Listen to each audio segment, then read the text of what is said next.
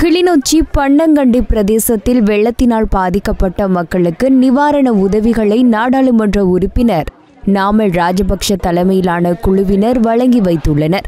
குறித்த குழுவினர் இன்று கிளிநொச்சி பன்னங்கண்டி பிரதேசத்திற்கு விஜயம் ஒன்றை மேற்கொண்டிருந்தனர்.